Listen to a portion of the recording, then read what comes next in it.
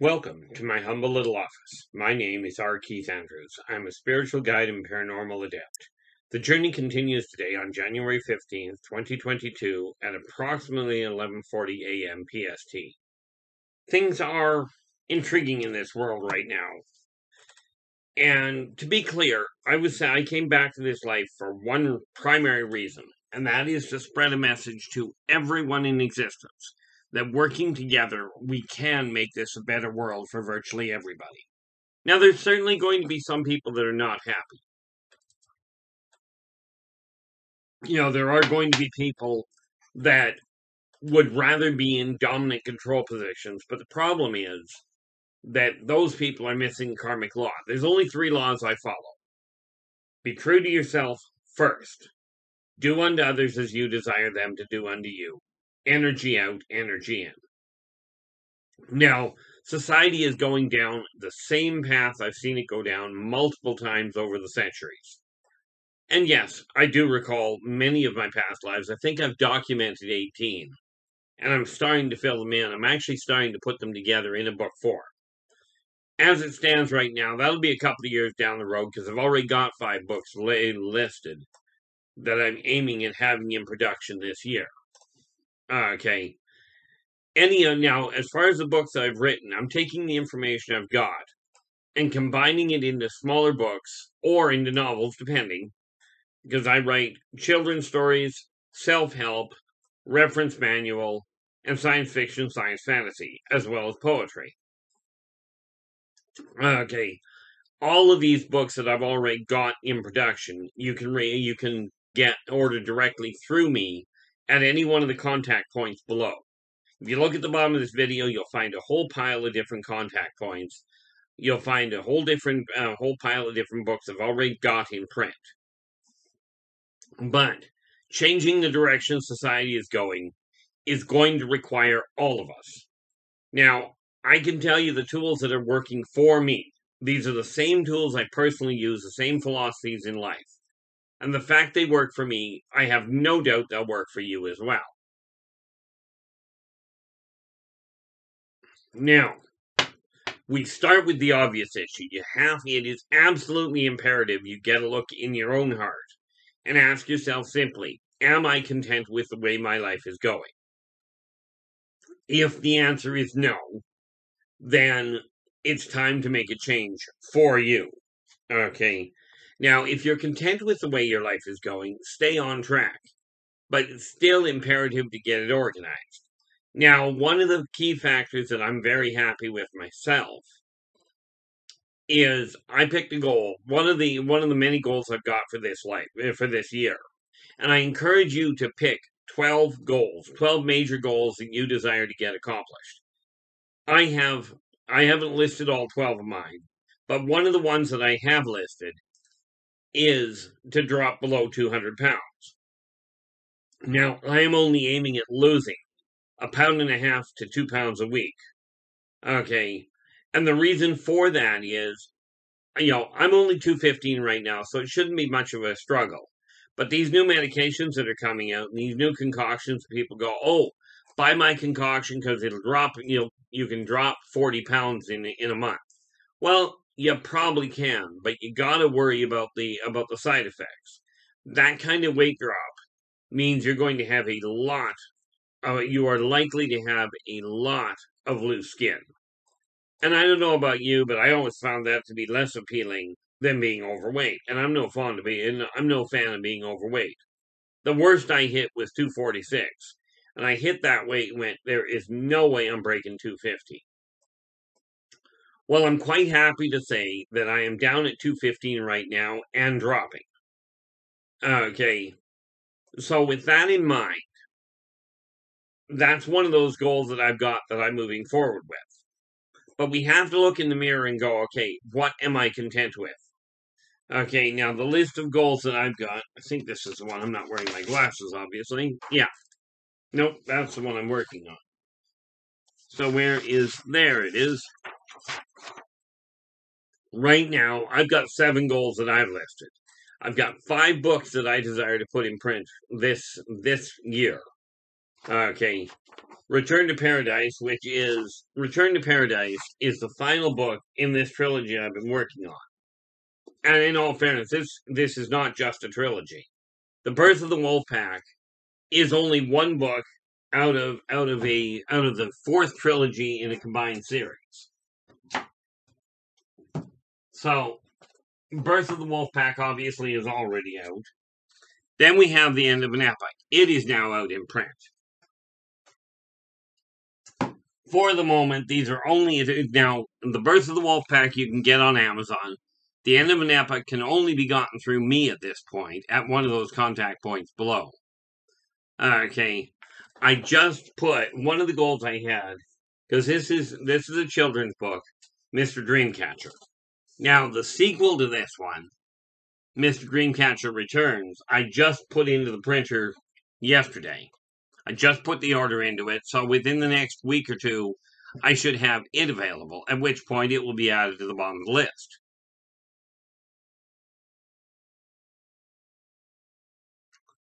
Okay, now on top of that, I've got the dropping the 200, plus I'm going to be wiping out everything in my office that does not have to do with finance, files from 2015 forward. Okay, it doesn't have to do with inventory or my painting projects. By doing that, by aiming at all of these targets, I'm checking them off as I go along. Now, of course, the funny part is once I break the 200, then I've got to keep it down there. And that's going to be a challenge in and of itself. Pick a goal that you personally are aiming for. This is not something that other people say you have to do. Because I will tell you, you go to the doctor and the doctor says you've got to quit smoking or you're going to get cancer. Well, two major factors. One, unless you get that imperative feeling here that you have to quit, all the doctors in the world can tell you and it isn't going to matter. The other factor that you have to look at is about 20 years ago, I loved what the Canadian government came out with. Canadian Health Authority came out with this brilliant idea. The number one cause of lung cancer, they said at that time, was breathing. Now, granted, if you stop breathing, you won't have to worry about getting cancer. But I can see an extra complication here. Okay, pick things around you, like where it comes to organizing your office. The office is the backbone of your house. Not the backbone of the home, but it is the backbone of the house. If you don't have your finances in order, you're not going to keep a roof over your head, you're not going to keep food in the house, and you're not going to keep power on. Okay, so this is why I say get the energy in your office, wherever you work on finances. Get the energy running smoothly by removing the clutter. Okay, now right now my office is functional as far as where I work on finances. Okay, very important factor from my standpoint. Get the finances in order, then work out from there and take care of your own home first. Okay, remember, there was an old saying that was said that I was brought up with, which really boiled down to, if your house is a mess, telling somebody else their house is a mess is kind of like the pot calling the kettle black. Okay, so get your own stuff in order before you start telling people they're doing things wrong. Okay, now, the funny part about this is I'm telling you that, but I'm also telling you I'm not perfect by any means. My house is not in perfect shape. So these are just the steps I'm going through. Now, I didn't get a chance to paint yesterday, so this little guy is still the same color. Okay, technically I could leave the back the way it is, but I'm not going to. So I mean, I look at this. Okay, and this character is coming along nicely. And then, of course, this little guy here, this is just a figure I'm working on for one of the characters I play in my games. And again, this is a question of, gravity works.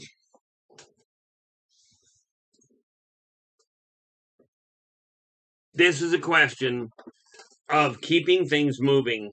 I have a tendency of working on way too many things at the same time. Okay. But I think that comes from getting bored with only doing one.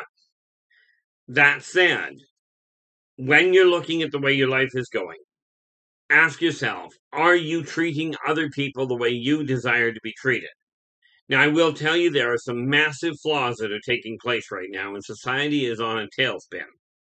No, I am not a doomsayer because I'm still a firm believer that if we can get this message out to enough people and enough individuals can start changing their own life for what they can, for what you consider the better, frankly, this world will start moving a lot more smoothly. First and foremost, we got to realize governments are necessary for society. But the thing is, you've got to have laws being passed that apply to everybody, regardless of income bracket, regardless of your skin color or any other differentiators. Okay, the laws have to apply to everybody. Now, the politicians are not the problem. Well, technically, the politicians are the problem. The government isn't. But individuals in today's society, regardless of the walk of life, are so caught up, it seems, in self-gratification, immediate response. Okay, they're looking for immediate attainment, and it doesn't work that way. The effort you put into something quite often makes it far more enjoyable, far more productive than all of a sudden having it handed to you. Okay, this is why I say the only person on the planet, the only person in existence that can be successful for you is you. Now, the religious or the spiritual guidelines that people live by, many go to mainstream religions. Okay, but I keep seeing people argue with each other. I'm Christian. I don't believe in this, so that's bad. But every religion I've looked into has said the same thing. I had a conversation one day with and understand, everybody in the religion is not the same. But everybody claiming to be in some religion will have an impact on the people they interact with. They will have an impact on those people's view of that religion. Okay.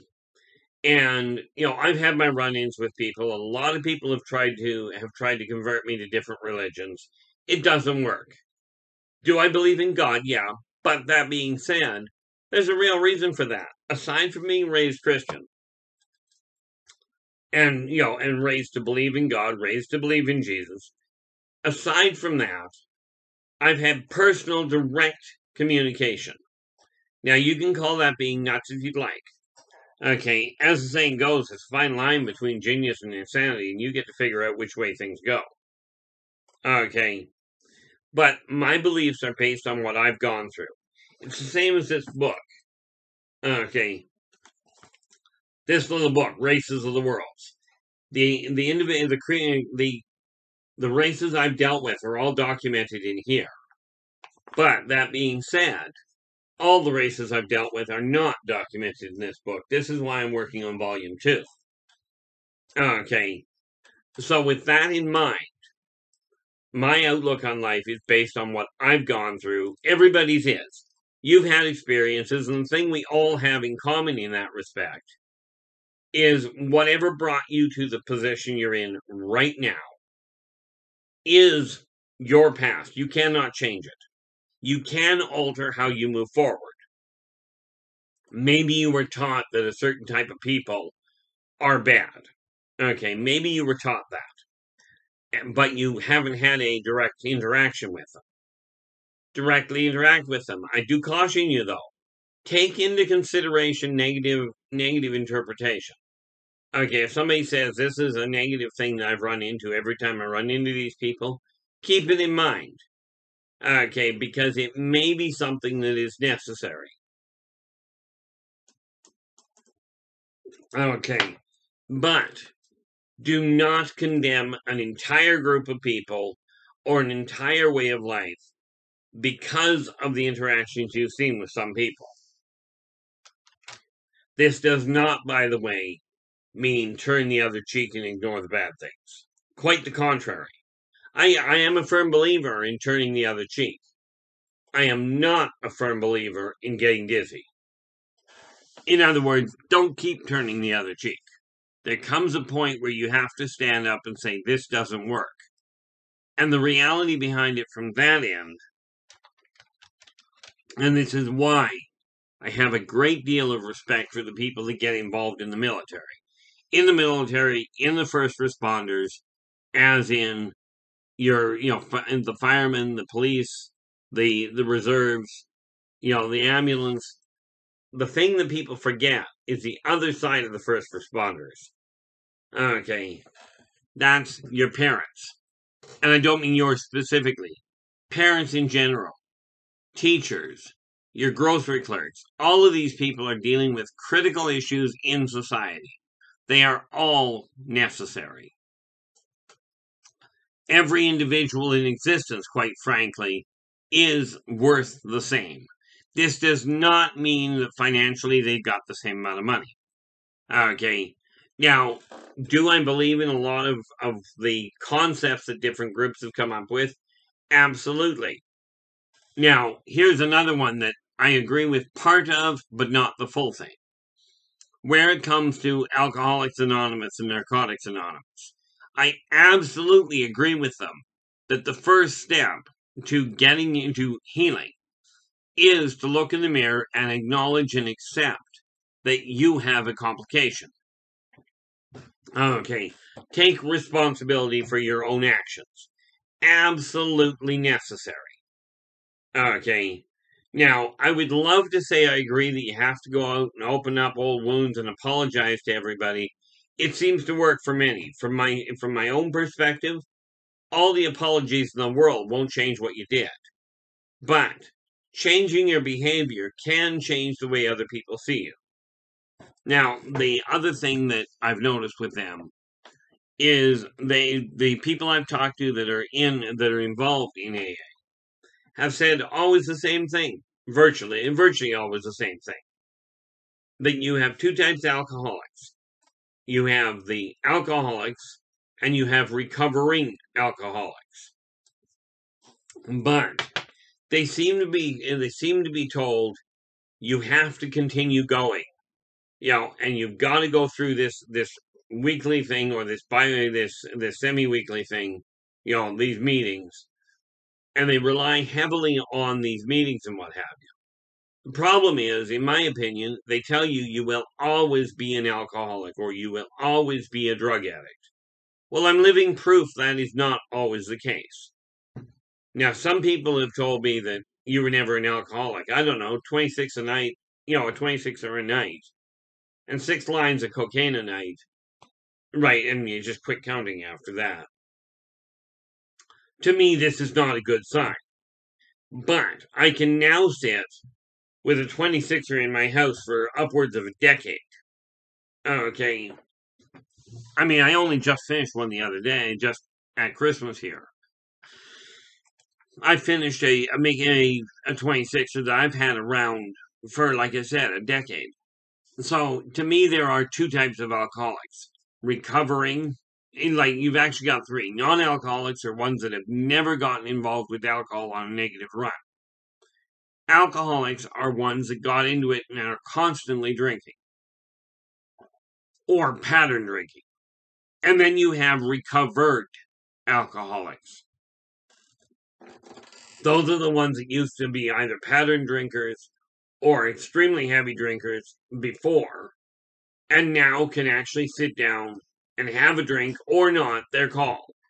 Where there is no urge to go and get the drink, there's no drive to go and get the drugs. Now, these people do exist. They are rare. Okay. And I absolutely encourage you, if you're looking for a way out, go and get involved with one of these organizations because they will help you. At the very worst, they are a coping mechanism so you don't stay drinking all the time. Okay. And it is something to celebrate when you make that change. When we take a look at the religion, most religions are telling you, God is the creator. God is the person you should worship. and God made everything, so worship God. But they'll turn around and tell you, fear God, don't cross him because he's vindictive. Well, I'll tell you, having run into him myself, number one, he doesn't need worshippers. No actual God requires worshippers. Let's face it. If you think about it, if he created everything to start with, if he created man, if he created the planets, okay, if he created all of that, then why fear him? He certainly didn't need your worship before he created you. Okay, that wasn't a requirement. So why would he require the worship now? That said, it is an idea to emulate what he did. In other words, work to create things, but don't get cocky. That's where things go sour. And that is what has created a lot of the problems in today's world. It is absolutely imperative now that we start working together and really turn the tide. Clear up your own home. Get things organized. Get the energy in your own house running in the right direction. Okay, to ensure that you're making headway in the right fashion. The right fashion being the one that makes you feel better without intentionally hurting other people. Now, I will still tell you, yes, I'm absolutely asking for your assistance in changing the energy pattern this world is following. I am absolutely asking you, if you like the video, give us a thumbs up, subscribe to the channel, and let's get working together on a global front to make this world a better place for virtually everybody. Okay?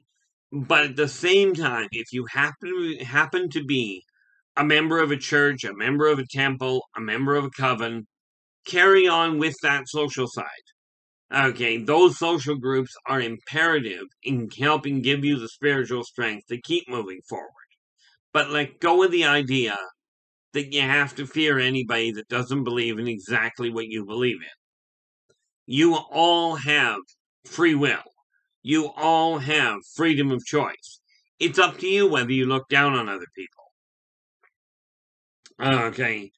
Now, I mean, I was told by a member of the Jehovah's Witnesses one day that they would have invited me to church at during Christmas one year, except I wasn't dressed well enough. And as I told them then, if if God comes to me and says you're not dressing well enough, then yeah, I'm likely to take into consideration what he's got in mind. But I'm not about to change the way I dress because somebody else is not happy with it. The way I dress, what you see is the way I am. Okay, you run into me in person. I was even told one day if I wanted to talk to business people, I was going to have to get a suit and tie. And like I told the guy, I said, look, if people are looking to talk to me, if they want my insight into how their business is doing, and I've helped a lot of businesses turn their business around. If they are insisting on me being in a suit and tie to talk to them, they're not interested in what I'm having to say. They're interested in whether I agree with them. Okay. And it doesn't work that well. Now, don't get me wrong. I have nothing against a suit and tie. Well, no. I have nothing against a suit. I have a very big problem around ties. But then I don't like things around my neck. So, we have to start looking in the mirror and going, okay, what am I content with? What am I not content with? And I will tell you, it is so much easier to change the things that you're not content with. Make minor changes. Which is why this list here that I put together, this breaks down, and a chunk of this I'll get done today. This is just the start. Yeah, you can't read that. I'd have to bring it up closer. There is writing on it. I don't know if you can see it. Doesn't really matter. But I broke it down, broke chunks of my office down to start clearing it out. And for instance, one of the big things was to get my calendar, which is, where the heck is it? Don't think you can, no, I'm blocking it. That shelf right there, that one, has a countertop a countertop calendar on it. I'm still very much a dinosaur. My calendar, I don't keep on the computer, I keep it written down. I don't keep it on my phone.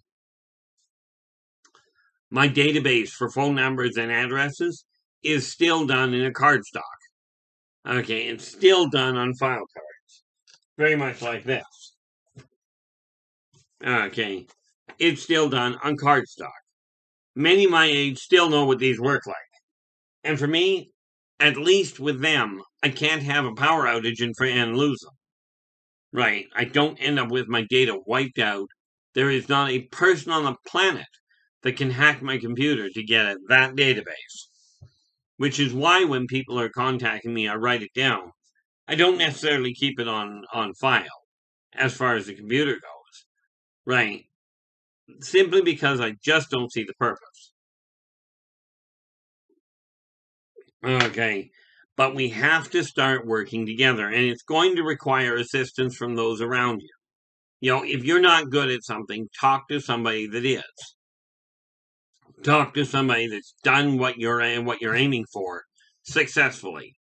By doing that, you can get your life moving in the right direction.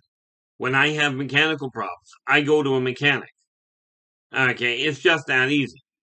Yes, it costs a little bit of money, but the fact of the matter is, if I try and repair my own car, it's going to cost me a lot more. Okay. Now, I am winding this down actually really quick here, but again, I would love to hear your comments in the comments below. If you've got something to say or a question in literally any field, ask me in one of the contact points that is listed below this video, and I will do my best to get back to you. Okay, sometimes somebody will ask a question which will prompt me putting a specific topic up. Okay, because I get the question a lot.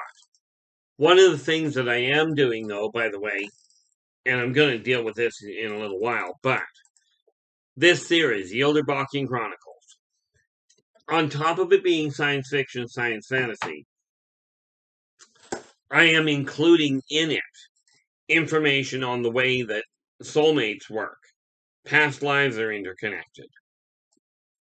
Okay, what soul family is, how empathy works, you know, how magic works, that sort of thing. Okay, and I'm referring to true magic. Okay, but there was a saying that was said long ago that when you push technology to its ultimate level, there is little difference between it and magic.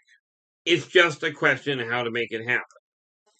Okay, now I will be back again tomorrow. But until then, take care of yourselves and each other, and for pity's sakes, stay positive.